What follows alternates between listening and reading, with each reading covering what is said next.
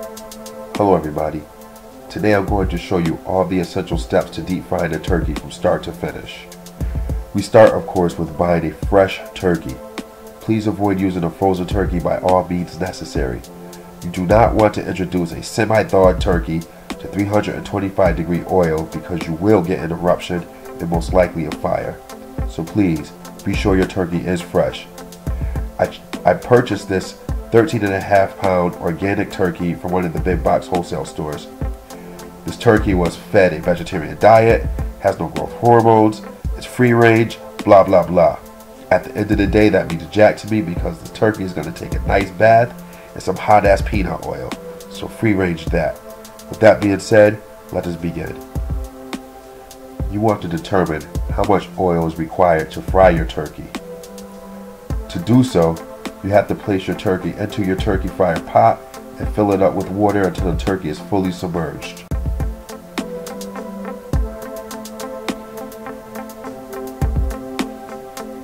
To determine your fill line, remove the turkey from the pot, and the amount of water left over will be the exact amount of oil that you will have to put in. My fill line will be about 1.5 inches above the caution indentation. However, depending on your turkey fryer, you may have to mark your fill line.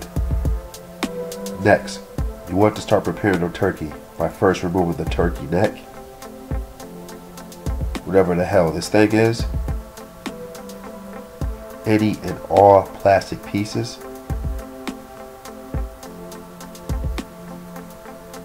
the pop-up timer,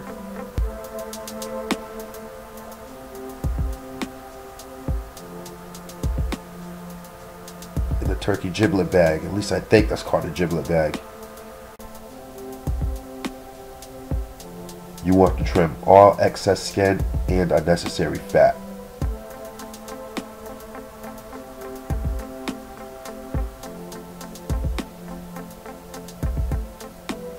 Again, trim all excess skin and unnecessary fat.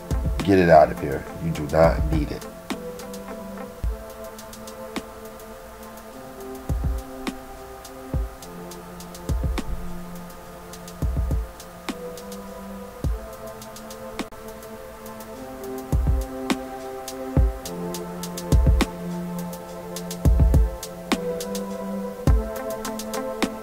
Next, give her a good washing.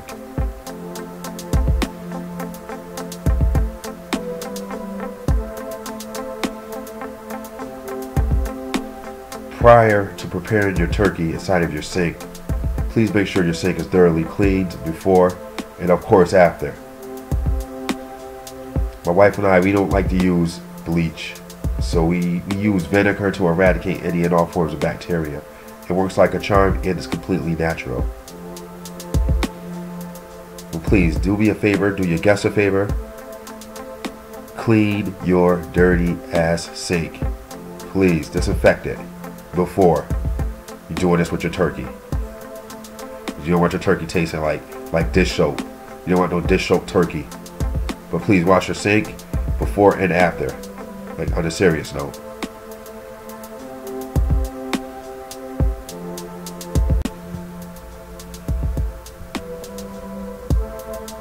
Lastly, you want to thoroughly dry your turkey. Try to use a towel versus paper towels because paper towels will sometimes leave residues on your turkey. But if you are going to use paper towels, be sure to buy a high quality paper towel versus paper towels from the dollar store. That is what I did, and it did not leave any residues.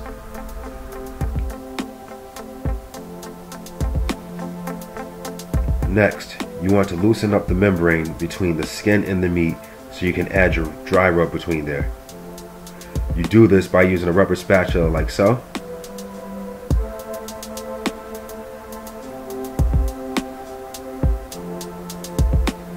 Do not use a knife because the knife will puncture the skin and you want to avoid that.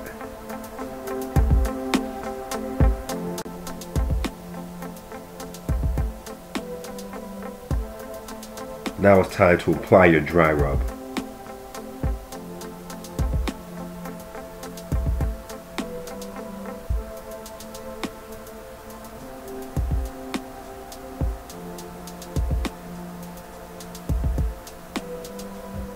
You want to season the entire turkey.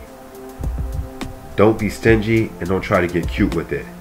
Season this bird with the utmost disrespect and aggression.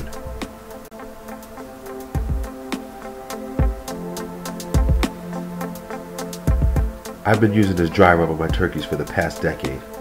I know I am the amateur's amateur, and I am true to that. However, when it comes to deep frying a turkey, I am no amateur. I am a 10-year veteran. I fried a lot of turkeys in these years, and that's only because they're so damn delicious, and personally for me, this is the only way to cook them. Anyhow, if you're interested in knowing what's inside of that bottle, meaning what the ingredients are for my dry rub, please click on the link at the end of this video, and I'll show you exactly what I put in that bottle. And if any of you guys have a particular way that you season your turkey, please share it in the comments below. The recipe that is, and I would be glad to try it. Once your turkey is completely seasoned, give her a nice full body massage.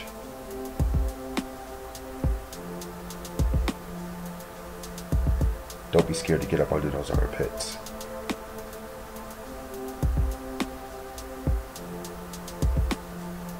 Caress her with love. Now, pour some rub into the palm of your hand and season between the skin and the meat.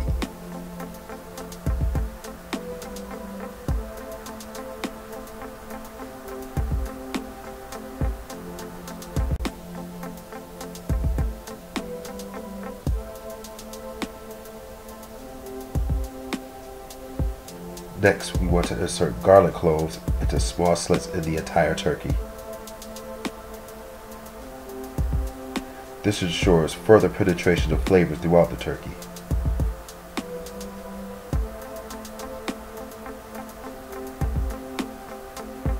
I learned this technique from my grandfather, and it proves successful every time.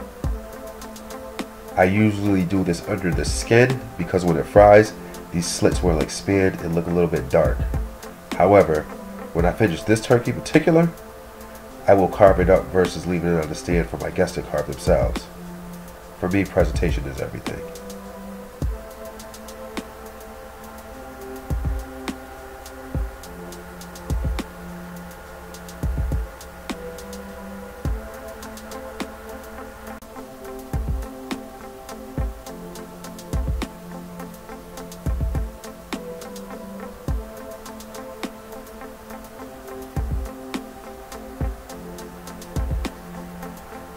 The last thing that I do is inject magic into the entire turkey with this needle.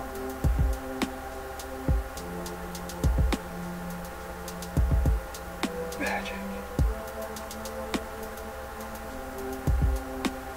Oh, get back in there. Get back in there. You will see the meat puff up a little bit with every injection. This is pure flavor. Magic.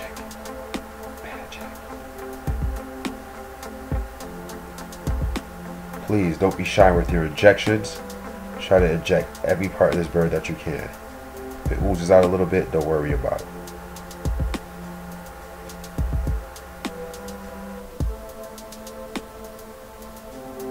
The magic that is inside of this needle is my dry rub mixed with a stick of melted butter. Please click on the link at the end of this video to see the ingredients of my dry rub. Between the magic and the garlic, this turkey will literally be seasoned to the bone. If you don't believe me, lick a bone when you're done, and please drop me a comment. Let me know what that bone tastes like.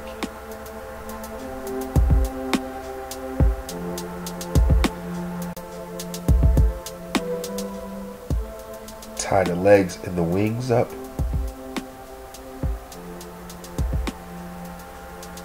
Then tightly wrap her up in foil and place her in a refrigerator anywhere between 12 to 18 hours. Add peanut oil to your pot to the predetermined fill line.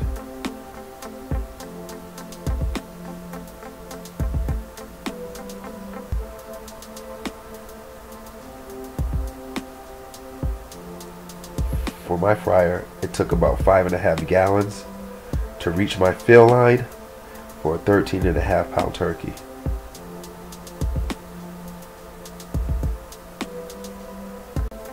Add pot to the flame and start to preheat your oil anywhere between 325 and 350 degrees. Be sure to monitor your temperature because you do not want it to go over 350 degrees. Safety first, safety first, safety first. Once the oil heats up to the recommended temperature, turn off your flame and slowly, and I mean slowly, start to lower your turkey into the boiling oil until fully submerged.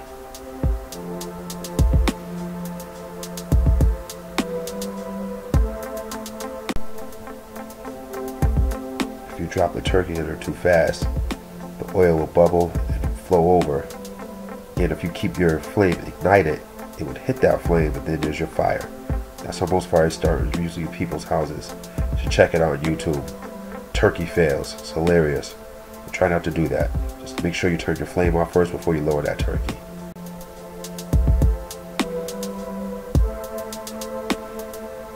Reignite your flame.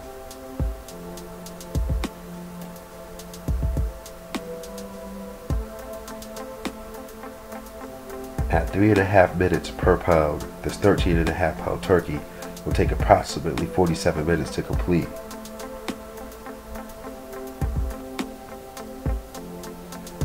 After your allocated cooking time has expired, make sure the internal temperature of your turkey is anywhere between 165 and 180 degrees.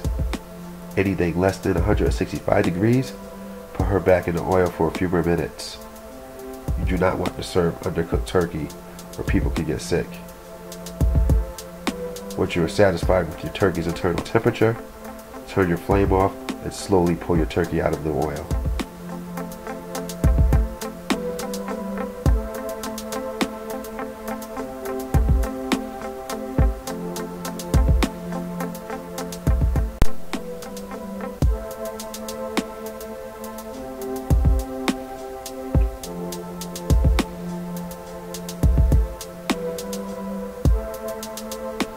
Let your turkey rest for about 25 minutes before carving.